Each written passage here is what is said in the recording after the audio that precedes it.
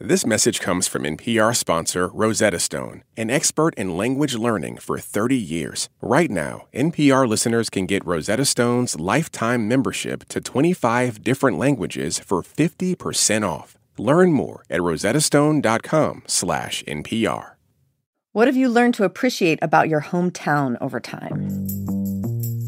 There's something about being unhoused in a place that you love, where I remember just walking the streets at night and feeling like the city belonged to me and only me, because you're at your most invisible then. I'm Rachel Martin, and this is Wild Card, the show where cards control the conversation. Each week, my guest chooses questions at random from a deck of cards. Pick a card 1 through 3. Questions about the memories, insights, and beliefs that have shaped them. On the horizon, there is an excitement that I have not yet touched, and I just know that the fastest way to get there is to run to it. My guest this week is writer Hanif Abdurraqib. In the process of running to it, I will stumble over some excitements that I perhaps also did not know existed to me. I think a lot about appreciation. I teach my kids that treating gratefulness like a daily practice can help them build meaningful lives. I've actually got sort of an evolution of appreciation in my mind. The first step is observation, right? Pay attention to the thing. The next step, appreciate the thing. Then find meaning in it. But the highest form of appreciation is reverence. Reverence is bigger and deeper than appreciation. It's divine. Reverence reminds us of our small place in the universe. Holding something or someone with reverence is an act of optimism, I think. It's a way to acknowledge that there are miracles in this world that make living not just tolerable, but beautiful. Writer Hanif Abdurraqib is really good at reverence. Maybe it's because he's written about some of the hardest parts of living. He's been incarcerated, he's lived on the streets, he has lost people, including his mom when he was just 13 years old. When I talked to him last year, he told me something I'll never forget, that he tries to be a good steward to his grief, because it lives inside him and it's not going away. And maybe understanding grief helps him understand reverence. And that's what differentiates him and his work, to me anyway. How we can write about an Aretha Franklin song and make it a prayer, or a sports arena and make it a church. And as he does in his most recent book, There's Always This Year, he can write about watching the rise of LeBron James in Ohio and make it feel like witnessing a miracle. His writing always makes me feel hopeful and alive, and it is my pleasure to welcome Hanif Abdurraqib to Wildcard. Hey. Hi, thank you for having me. It's good to talk to you again. Oh, I'm so happy to talk to you again. So, are you up for this? I'm very excited. I love a game. I don't get a chance to play games as much as I'd like to these days. So I'm very interested. That makes me sad for you, Hanif. I feel like I'm on the road too much. I can't. And when I do play games, it's just like video games in my house, which is thrilling. But I do miss a game night. I miss like a raucous game night with friends. I will hold up 3 cards at a time, and you will pick one at random.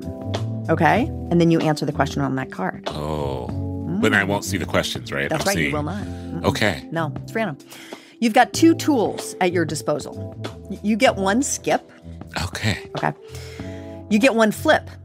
So you can ask me to answer the question before you do. This is great. Initially, I thought this would be horrible for my anxiety, but having those 2 options, helps in a massive way. Yeah. There are escape hatches. We're breaking it up into 3 rounds, a few questions in each round, and we'll get deeper as we go. Oof. Okay. Okay? Let's do it. You're going to be great. All right, round 1. 3 cards in my hand. Pick 1, 2, or 3. 2. Where would you go to feel safe as a kid? I'm the youngest of 4, and I lived in a very loving household, with a household where everyone had their things. And being the youngest of 4, I spent a lot of time alone. But the good news is this was during the era, this is in the 90s. It was a really robust era of college radio and radio in general. And so where I went to feel safe was kind of inside of the world afforded to me by headphones. I would put headphones on and I would record songs off of the radio onto cassette tapes. I would be making mixtapes in real time off of the radio, which required a lot of precision. It required a lot of attentiveness. And, you didn't hit stop on the tape when you're recording because that would be like a hard stop. Oh, no, you had to have the pause button. To press. Yep. Oh, yeah. No, I remember. And so, it required precision and thoughtfulness and attention. And it was a way that I felt extremely in control. I was saying, I can't control what is coming next on the radio, but I can control what comes next on this tape. And to wait by a radio all day and hear the DJ announce a song that is your song, that feels miraculous. I miss that feeling. I wish I could bottle that feeling like something is being delivered just for you. In a world where, as the youngest, I felt like so few things were just specifically for me. I got a lot of hand-me-downs. I got a lot of secondhand things. I got a lot of things that have been loved by others. And, to say, I've been waiting on this song all day, and here it is. It's mine. That's the thing that's hard to communicate to the youngs. The ephemeral magic of that happening, of course. Right? Yeah. And like being there to capture it. And it made it all the more special. It's like getting a gift, just that, even though the sound quality wasn't great, even though, sometimes the DJ talks over the end or over the beginning, it's still yours. And for me, when I was a kid, I so often felt like I was not in control of anything. Not even in a harsh way or a violent way. I just think being the youngest, I had to wait on people to drive me places, or I had to wait on people to finish with clothes so I could wear the clothes, or I had to wait on all of these things. And to say, I have enough money to buy a blank 90-minute cassette tape, and I have a time on an afternoon that is just my time where I can sit with headphones on by the radio and wait for a DJ to tell me, hey, I've got something just for you. That's special. Oh, I love that memory. Thank you. Okay, we got 3 more cards. Okay. 3 more cards. Pick 1, 2, or 3. 3. 3. Oh, it was like a gimme for you. What have you learned to appreciate about your hometown over time? Oh, gosh. You're like, where do I begin? Yeah. One story I like telling, not because I like reminding people that I've got a MacArthur, but because it's funny, is that the day that the MacArthur Genius Awards, by the way, for those who don't know. MacArthur grant, the day it was announced, I had dinner plans with a friend, and these plans were, set in stone for a while. And the day that gets announced is a hectic day. It's like, obvious, it's a wild day. Like, you have to do a million different things. And so I was running behind, and this dinner was, this friend had a plan after. I had a plan after. We were going to a concert, all this stuff. And so I was running behind, and I texted her, and I was like, I'm running late, but I'll pull up. And I pulled up 15 minutes late to dinner, and she put her hand on my shoulder and said, I'm very proud of you. You may be a genius, but you really messed up my dinner plans. And I love that story, not because it's so reflective of this thing in Columbus where people are proud of me and we are proud to live amongst each other, but no one's impressed, I think it's really wonderful for me to live in a place where people are maybe happy that I'm there as I am happy they're there, and there is work that they connect to and feel proud to have representing their place, and proud of me perhaps for creating it. But there's no overwhelming feeling of, we are so impressed that we are placing you on a pedestal above us. And I don't want, I have lived in this place my whole life. There are people here who knew me when I was a kid.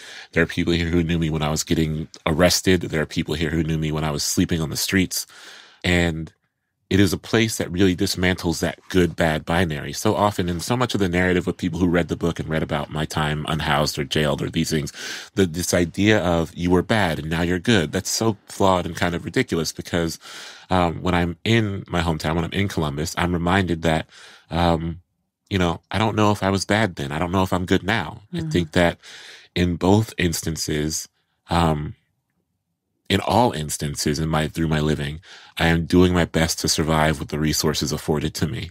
So, there's a thing about Columbus that I love, because people don't look at my life and career with a shrug. There's certainly a lot of affection, but the greater question that is always asked of me, and the question I have to rise to is, what kind of community member do you want to be? Yeah. What kind of neighbor do you want to be? What kind of person in the world do you want to be? Which is a better and more useful question to me than what kind of artist do you want to be? And if I answer all those other questions well, the question of what kind of artist I want to be answers itself. Was there any part of, I mean, I'm talking to you when you're in New York right now. New York is where the writers go, and LA is where the writers go. I mean, people can go anywhere now, but there are other places you could have lived and thrived and written. What was important to you about staying there? I don't really know how well I know myself anywhere else. And at this point, I don't want to find out. There's something about being unhoused in a place that you love where I remember just walking the streets at night and feeling like the city belonged to me and only me, because you're at your most invisible then. I think to be unhoused in a place is to be either invisible or a nuisance, right? Either you're invisible or someone is hassling you, or you are presented as some kind of troublesome figure to a geography or a population. But being invisible made you feel ownership over the city in a I different think way? so. At night, like I remember walking the street and being aware that I had nowhere to sleep, but also being aware that meant I had everywhere to sleep, that gives you some kind of false sense of ownership, but you also see a city for what it is.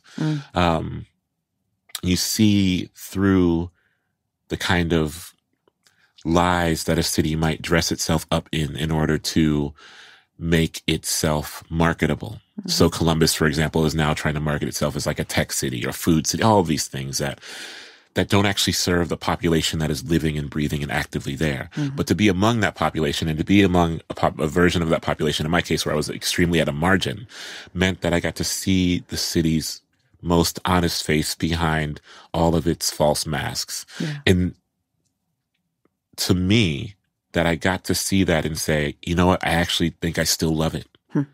I still love the city as its most honest self, because I know what that most honest self is and I can cut to the heart of it.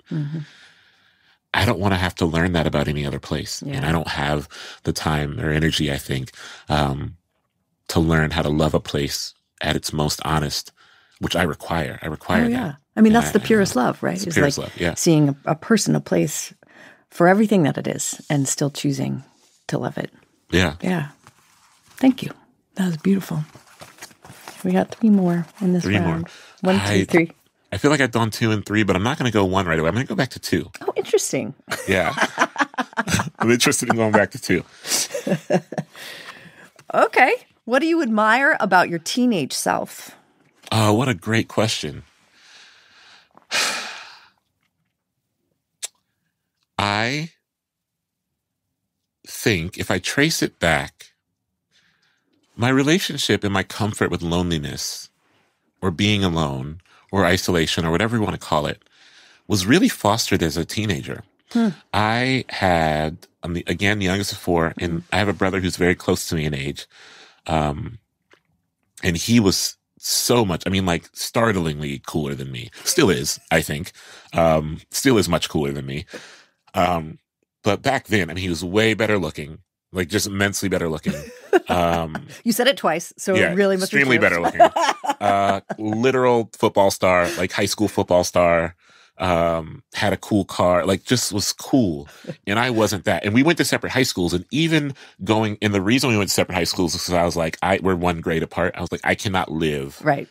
But it didn't matter. The legend of him bled into my high school, and so I could not escape being, so often I think people begin to, but many people pathologize their place in a birth order. Yeah.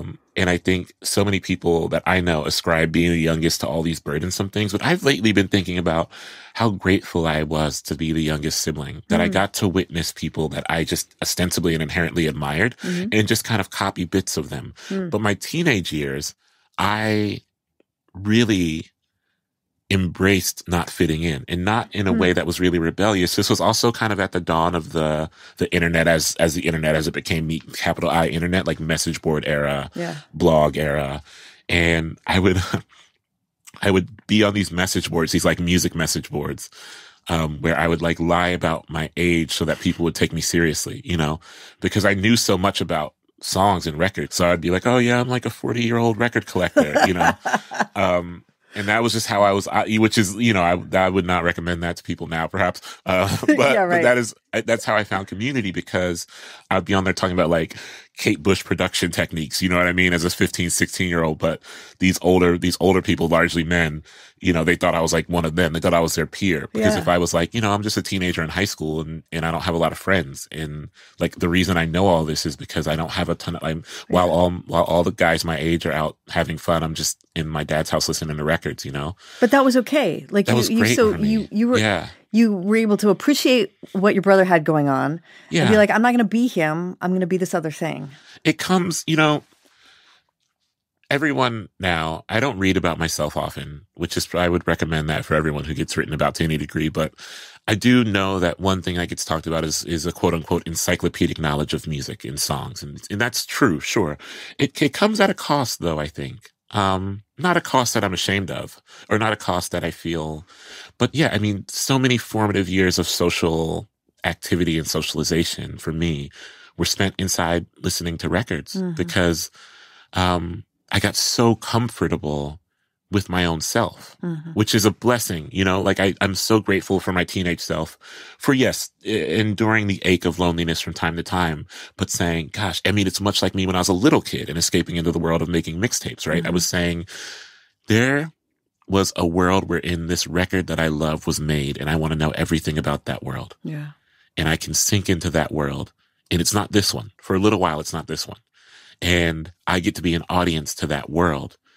That created within me, I think, a real curiosity. Nothing makes me happier than kind of continually knocking on the door of someone's history and saying, what else can you show me? Tell me the coolest thing. Tell me the funniest thing. Tell me about your mother's favorite thing. I get it. Yeah, I get it. This is like your whole thing, right? This is your whole thing. And I wouldn't have had that if I were, I think, this isn't to say that my brother is not cool and curious. Again, he's still much cooler than me. But the depth with which I pursue, I think, curiosity is because when I was a teenager, I had to say, well, I'm not going to be that. Yeah. Like, I'm not going to be the, I played sports. I mean, I did the things, but I knew I wouldn't be that. Yeah. And, you know, I didn't have a lot of girlfriends. I didn't have, you know, but I learned to be kind of deeply intuitive, and I learned how to escape in a way that wasn't detrimental, but that honed a real kind of just hunger for wanting to know everything I can about everyone I love.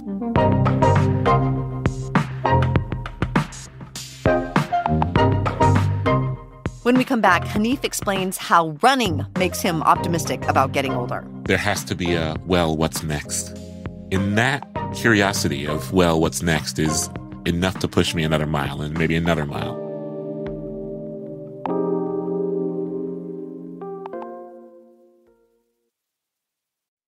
This message comes from Apple Card. If you love iPhone, you'll love Apple Card. It's the credit card designed for iPhone. It gives you unlimited daily cash back that can earn 4.40% annual percentage yield when you open a high-yield savings account through Apple Card. Apply for Apple Card in the Wallet app. Subject to credit approval. Savings is available to Apple Card owners subject to eligibility. Apple Card and Savings by Goldman Sachs Bank USA, Salt Lake City branch. Member FDIC. Terms and more at applecard.com.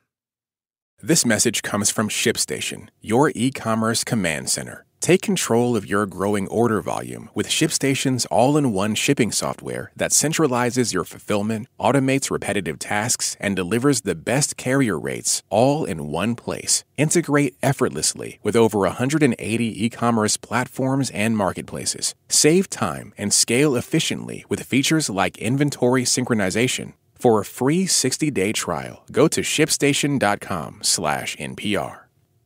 This message comes from NPR sponsor Progressive Insurance, where drivers who switch could save hundreds on car insurance. Get your quote at progressive.com today. Progressive Casualty Insurance Company and Affiliates.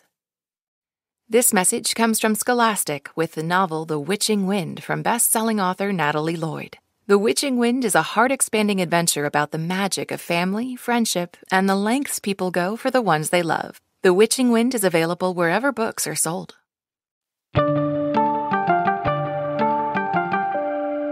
Before we get to round two, This is the part of the show where I ask you what you're working on.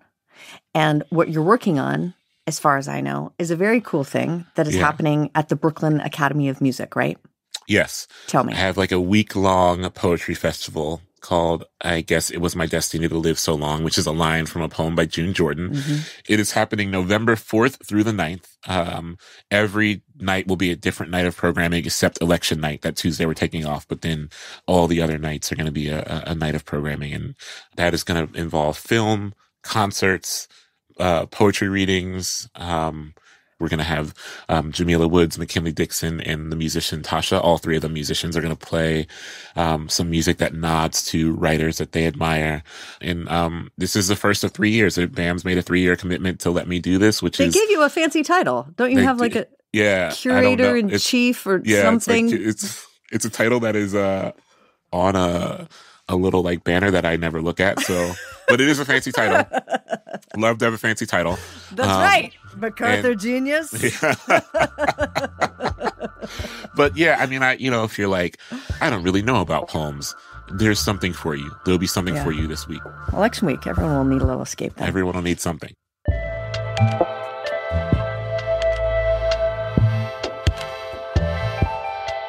We're moving to round 2.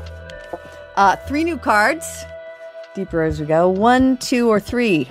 I'm going to go 1. You're going to go 1 this time. Yeah, finally 1. What have you learned to take less seriously?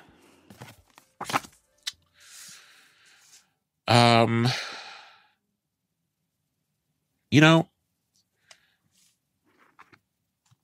learned to take aging less seriously, I think.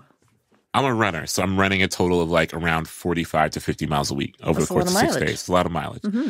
And I am, I am now 41, and I know that 41 is not knocking on the door of death or what have you. But for me, there's this mantra that I have, because running for me, the first 10 minutes is no matter how much I do it, the first 10 to 12 minutes are not fun. Yeah. Not fun at all. My body is doing something that my body and brain aren't aligned. And so there's this thing that I tell myself, even if after those 12 minutes, it's still challenging. It's too long to stop, too far to go back, which means, I've been doing this too long to stop and I'm too far away from my house to go back. That's right. Of course, that's a false thing. I mean, I can always stop. I can always turn around. Mm-hmm. But to tell myself that suggests that there has to be a, what's next?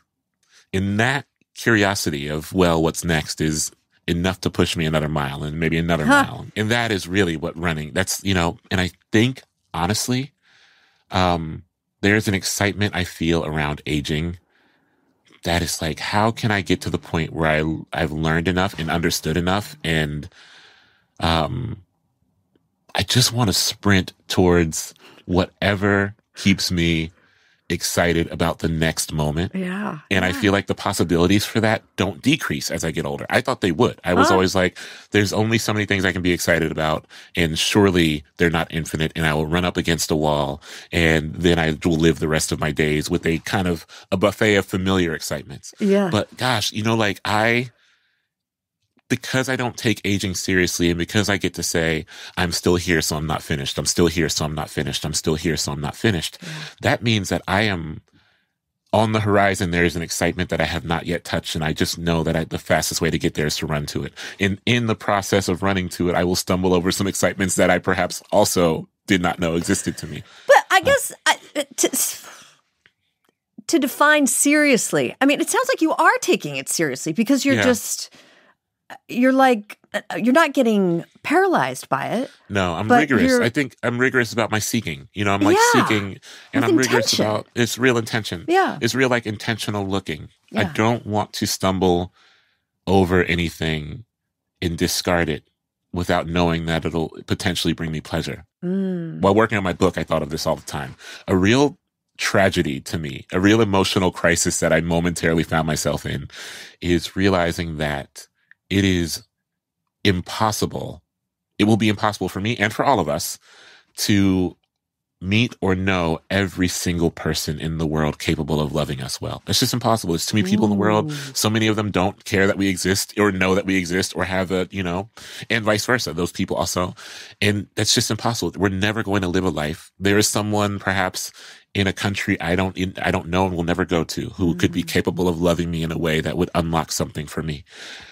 And that in some ways is tragic, but it also means for me that I get to, with whatever time I have left, turn towards the people who are directly in front of me, who have already showed a capacity and eagerness to love me well, and say, here's what I've learned about myself as I age, and here's how that might help you love me better. And I'm curious about what you've learned as you've accrued tenure on this earth, and tell me how to love you well today, which might not be the way I can love you well tomorrow or in a year or when we're 50 or 60, but let's just build a foundation now because we're here. And through our time, just through pure tenure, we are acquiring a new language, I think, for our needs, for our desires, for what it takes to love us in a way that carries us. And those ways accumulate.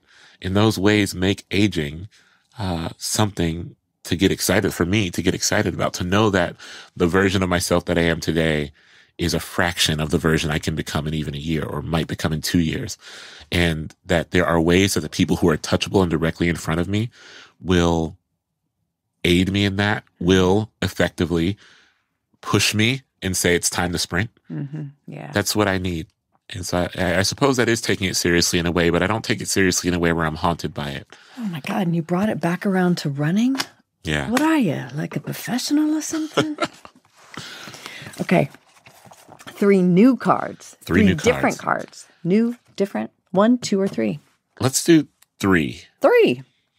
Well, now this is interesting because this feels a little bit like what you just said, but you picked it. So what's an expression of love you're trying to get better at? Oh, I would love to answer this, but can I have you answer it? Oh, yes, you can. Why, yes, you can, Hanif. Okay, so you're flipping this. Yeah. What's an expression of love? Oh. So I guess I'm going to brag a little bit on myself. I think I'm pretty good at telling people. Sure. I'm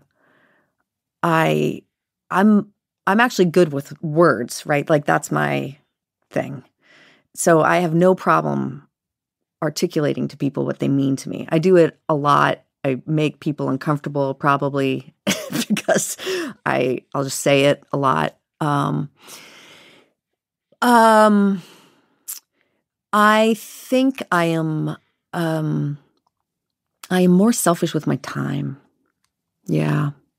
So I think when an expression of love I'm trying to get better at is sometimes it's really easy to tell a person what they mean to you. That's easy for me. That's not hard. Yeah. Sometimes it can be hard to get on a plane when you know someone isn't necessarily in crisis, but they could use you sitting on a couch with them. Or someone down the street. I've got a busy day, but I know that there's one of my neighbors who could maybe use a little cheering up. And I make all kinds of excuses about why my life is real busy. Yeah. And I can just text them or I can just call them. And, words are easy. Yeah. So I think showing up. Showing up is, yeah. Yeah, in the winter, both myself and one of my neighbors, we really just, depending on how our moods, we struggle with depression. We live with depression, both of us. And if it snows, this has been the case. I moved in this house in 2020. This has been the case at least once a year. If it snows real heavy and one of us notices that the other hasn't shoveled the sidewalk, we just do it. And we don't talk. We really, we nod to each other when we see each other, but we don't talk about it. We don't make a thing about it. It's not like a one-to-one exchange. We just do it because the sidewalk needs to be shoveled and it's hard to get out of bed, Yeah. So those things, yeah. All right, I guess it's my turn. I will say 2 quick things. Well, hopefully they're quick. One is, when I've tried to be more specific when telling people that something reminded me of them. But the other thing that's more important is apologizing I really want to be good at apologizing. Yeah. And I think too, I mean, like, I'm going to be real. Like, I mean, coming up, I did have a good relationship with kind of unlearning some of the traps of masculinity as they're traditionally presented, but still, you know, being taught and I think this is, I mean, we're a culture of just robust cruelty, and cruelty is really I believe societally our first language, you know? And so to apologize feels like you are both failing and ceding ground. Uh-huh. But like, I want to cede ground to the people I love. Yeah. I want to say, how can I do better by you the next time? And I also want to set a blueprint for how I honor just this idea that I require grace. I want to offer grace to people because I know I require it myself. But if I hold tightly to an apology, that is not a graceful practice for anyone. And so I'm trying to really work on, you know, I think I'm okay at it. I'm continually trying to work on the language of apology, immediate apology too. The moment I realize I've done wrong, I don't want a large distance between that moment and the moment where I articulate that I've done wrong and that I'm so eager to do better. Because I think on the other side of that doing better, there's a whole new language in architecture for how we can love each other better and more robustly.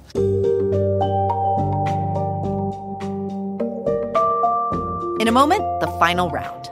If I have lived a life where what is most remembered about me is that I wrote some books and won some awards, that's a really failed life.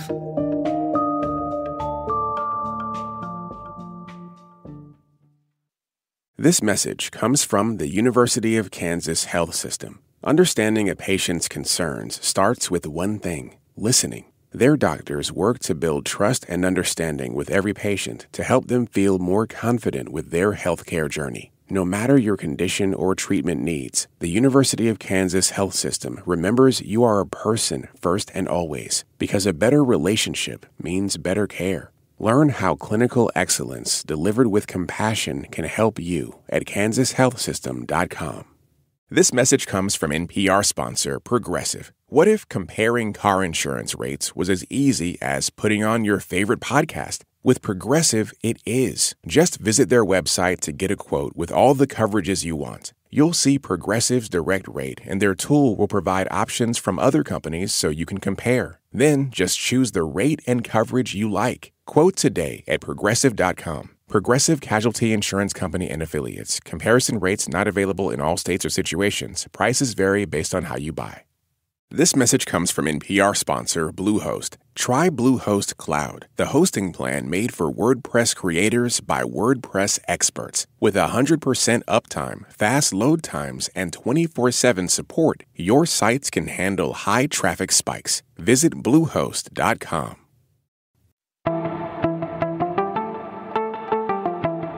Last round. The cards are red. Oh, gosh. I don't know. Red is not supposed to be yeah. Right. Why?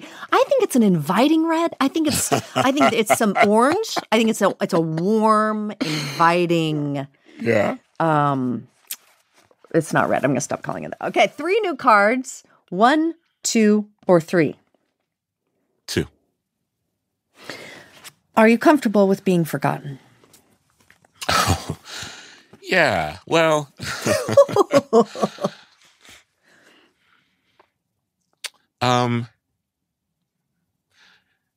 You know, I'm in Columbus. I'm in community with elders, like really older folks, significantly older folks than me. You know, when I was in and out of jail, I had gotten arrested one last time. And my record was such that it was, you know, the judge was like, man, we've like used up all your probation. You've been in and out of jail for several, you know.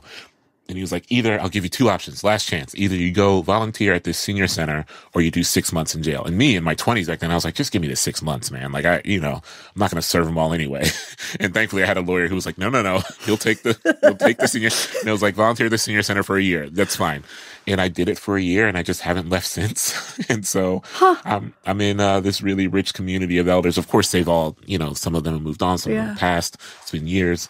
But I don't think, I say this to say, some of them have no one. Like some of them really have outlived had no kids, have outlived all the people they love, and they are the last to go, right? And there's a real loneliness in that one. But I've begun to ask myself the question of, what purpose do I get to serve in the life of someone who, in their own language, of course, has no one, quote unquote, no one. Yeah. And I think the answer is I get to be the person who doesn't forget them when they go. If that's it, you know what I mean? Like, yeah, I sit with them, play cards with them, we chop it up, we talk. But the major function is I think, someone saying, I have no one else. I would love to not be forgotten. I would love to be remembered in some way. I am comfortable myself. Mm-hmm. I'm comfortable with being forgotten. I'm not interested. I mean, it won't be in my, I'll be dead, so it won't be into my business. Right. I would love to be remembered by the people who love me, by the people who are in community with me, but even that's not promised. And I think you have to earn that. You have to earn a life that allows you to not be forgotten. Yeah. If I have lived a life where what is most remembered about me is that I wrote some books and won some awards, that's a really failed life for me. I would love to live a life that is so far beyond what I produce that maybe people, particularly in Columbus, where I live and love, say, well, the books were fine, but, you know, the books were good, but he was also like really he good tried. At bridge. Yeah, he's really good at bridge. Yeah, yeah. Last question. All right. Last set of cards. 1, 2, or 3. Let's do 2. I started with 2. Let's do 2 again. What's your best defense against despair? You know, I live with depression and anxiety, and occasionally I'll have a real moment of crisis, like a real moment, week long, can't get out of the bed kind of thing. And I remember this happened a few years back where and I just have such a great emergency support system in this case, in Columbus especially. And there's a friend who has a key to my house who, like, she knows if it goes like 2 or 3 days where she doesn't hear from me, you know, it's time to check in. Mm-hmm. And I'll never forget this. She did this thing where she came and just sat by my bedroom door was closed and I was in bed for days. And she came and she just sat by my door. And every now and then she would tap on the door just to let me know she was there. And she would at times, like while I slept, like she could tell I was sleeping, she would slide some food in the door. And every few hours she would just tap on the door, and she wouldn't talk, you know, and it was just her way of communicating, I'm here and I'm not going to leave. Like, I'm not going to leave until you leave. You know, you open the door, I'll go home. We don't have to talk, but as long as you're behind the closed door, I will be on the other side of the closed door. And I think that that defines the kind of person I would like to be, I think, which operates against, I am sometimes the person in bed, but I also want to have the capacity to be the other person on the other side of a closed door. And I think that the best way that I operate against despair is feeling like I have a responsibility for that. Mm-hmm. The way that I hope to love and the way I hope to carry myself is to be the kind of friend who says, I am willing, if not eager, to be on the other side of whatever door you're on. And to know that means that it doesn't mean that I have to become quote unquote better. You know, it doesn't mean that's not going to be like my anxiety and depression's cured because I want to be a good friend. That's not that doesn't happen. Sorry to deliver the news to anyone. That's not going to happen.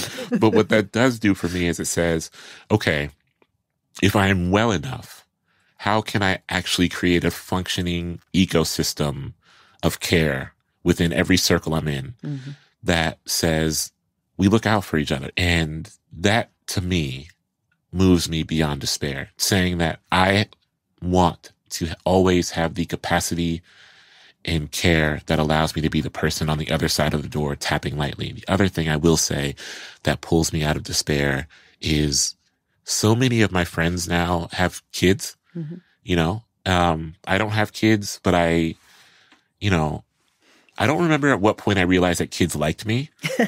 Kids really like me, you know, and I think that I've always been like, kids are fine. Like, kids are cool. But, you know, the past like 5 years, all my friends having kids and all of them kind of like gravitating towards me. Now I'm like, kids are the greatest. You know, I feel like I jokingly call myself like a freelance uncle where I get to, you know, and it has changed me. It's like rewired me. Like being witness and I know that this is just how DNA and genetics sometimes work, but the fact that like one of my friends who I love more than anything has a child who looks exactly like her makes me predisposed to loving that child more than anything. Even though I already would, the fact that I can look at that child's face and see her face mapped onto it, it makes me say, I would do anything for you right now. You don't even know I exist yet. You know, you're like 8 months old. You don't even know I'm a real person yet, but I would do anything for you. And I want to be here to do anything for you. I want to live in a way that keeps me here for as long as possible so that if you ever need anything, I can be there. Despair is inevitable for me. I think that despair hovers and I don't find ways to stop its hovering. And I'm actually fine with that because I think that keeps me in tune with the realities of the world that need addressing. And it keeps me in tune with what I need to fight back against. And it keeps me in tune with a real rage that propels me towards love, you know?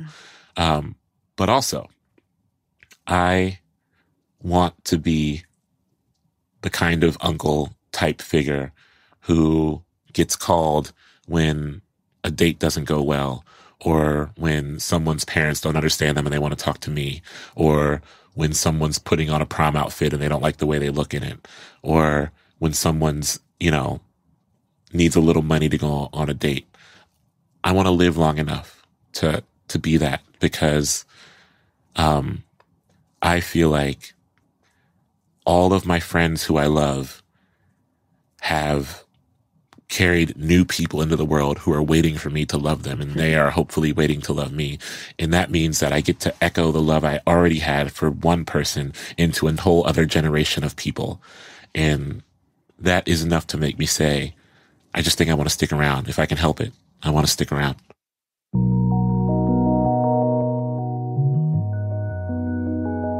Okay, Hanif. I'd like to do 6 more rounds with you, but we made it to the end. So we always finish this the same way, with a trip in our memory time machine. Oh, great. You get to revisit one moment from your past. This is a moment you would not change anything about. It is just a moment that you would like to linger in a little longer. Which moment do you choose? My mother wrote on a typewriter. She wasn't like a quote unquote professional writer, as some would say. She worked 2 jobs. And she would sometimes come home and write, and she would write on weekends on a very loud old typewriter. She would write a novel. And I remember one Sunday, I was grounded. I had done who knows what, but I couldn't go outside and play. And it was a nice Sunday. I just want to remind people that your mom died when you were pretty young. Yes. Yeah. My mom died when I was 13. And so this happened when I was maybe 11. That was prime grounding age for me because I was always in some nonsense. And I remember I was supposed to stay in my room. That was the ground. That was the punishment. Yeah. But I remembered that was the time where I was like I had become distinctly aware of my mother as a writer. Because when I was younger, I was like, she's just messing around on that typewriter up there. She's just messing around on that machine up there. I didn't even know it was a typewriter. She also sewed at that desk. So it was like, sometimes the sewing machine sounded like a typewriter, you know. She's just making noise. Yeah. Making noise. And I remember being so curious. It was only me and her in the house, I think. And I remember I snuck up the stairs really quietly. They were carpeted stairs. So you could kind of sneak up them pretty quietly. Yeah. If you couldn't step. I remember you had to kind of crawl. Because if you stepped, the weight of your full body would make them creak. But if you kind of crawled, you could kind of sneak up. And I remember sneaking up the stairs and peeking in the room and just watching her type. And my mother usually wore head coverings. Muslim women wore head covering, but she didn't have one on her like whole afro was drinking in the sunlight. And she was kind of humming and just typing. And I just remember sitting and watching. And I wasn't supposed to be there. I was supposed to be grounded in my room. And I remember sitting and watching for so long. It felt like hours, but it certainly wasn't hours. And as I got older, I was like, I have to think she knew I was there. Parents are like so intuitive. Right. And there's something really thoughtful, I think, about me as an 11-year-old looking over her shoulder in a way while she toiled at this book. And I think that she returns that favor Like, I think she returns that favor for me. I think she's never not present when I am kind of turned away from the world and head down and putting words on the page. And so I feel like not only would I relive that memory, but I think that memory is being relived through her. I feel like we have created an exchange where we are eternally looking over each other's shoulders as we make something.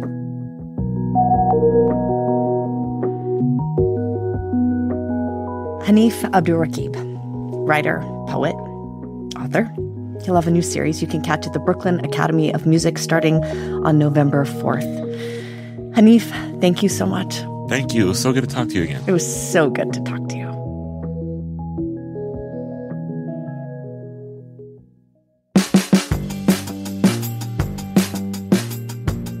If you like this episode, you should check out my conversation with the poet Nikki Giovanni. Hanif's thoughts about being forgotten reminded me of how Nikki thinks about her legacy, or rather, how she doesn't think about it. Next week on Wildcard, we talk to Sterling Harjo, the creator of the amazing show Reservation Dogs, which is nominated for an Emmy for Outstanding Comedy Series. Is there anything in your life that has felt predestined? Yes, all of it. This episode was produced by Lee Hale, with help from Romel Wood, and edited by Dave Blanchard. It was fact-checked by Sarah Knight and mastered by Ko Takasugi Chernovin.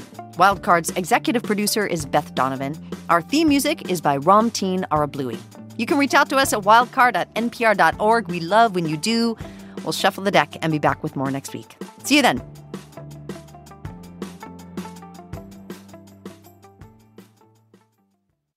This message comes from Schwab. When it comes to managing your wealth, Schwab gives you more choices, like full-service wealth management and advice when you need it most. You can also invest on your own and trade on thinkorswim, Schwab's powerful award-winning trading platforms. Plus, you'll get low costs, transparent pricing, and 24/7 live help. Schwab understands it's your financial journey, and they believe you should have choices in how you invest. Learn more at schwab.com.